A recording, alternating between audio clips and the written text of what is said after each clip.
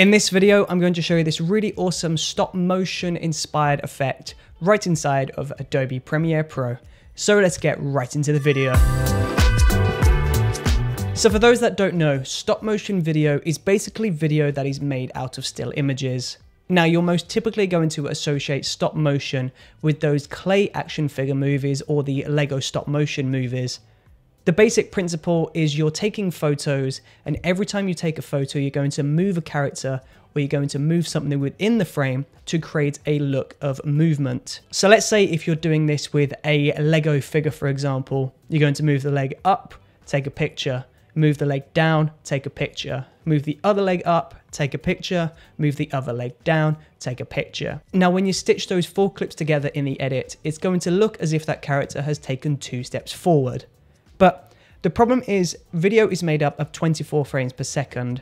This means for 1 second of video, you need 24 images. But when you're working with slow motion, you're typically working with smaller frame rates. So your frame rate is typically going to be at least half, so that's 12 frames per second, or maybe even less, so 6 frames per second. Now this lower frame rate look gives your footage a very unique look, and we can go ahead and recreate that with live 25 frames per second footage right inside of Adobe Premiere Pro using a very simple plugin.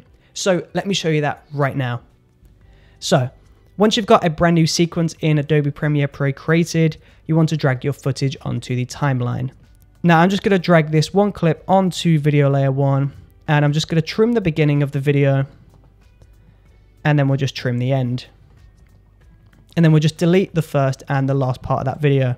So we've got this 10-second video of me flipping into the frame and looking into the camera. So this footage was shot at 24 frames per second. That's why the movement looks really clean, because there's 24 frames, 24 images for the 1 second of video. So it's very smooth.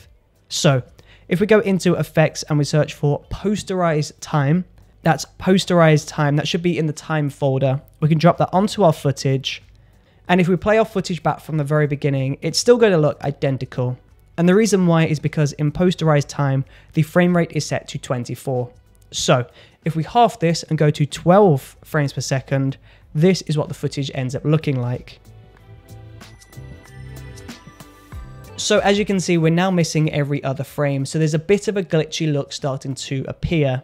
If we take this even further and we go down to 6 frames per second, you'll see we get this really awesome stop motion inspired look happening on our footage. The really awesome thing is with this effect is you can still add all of your other motion effects and all of your other different effects onto your footage, and the time will still be unaffected. So as you can see, I've just added a very subtle push in using the position and scale keyframes, and because we've got the posterize effect on the footage, we've still got this stop motion look appearing on our footage. So there you go.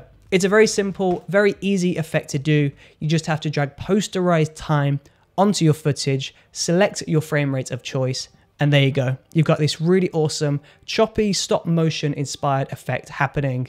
So if you enjoyed watching this video, or if you feel like you learned something, then please do let me know in that comment section below. And if you're subscribed, then I will see you on the next video. See you there.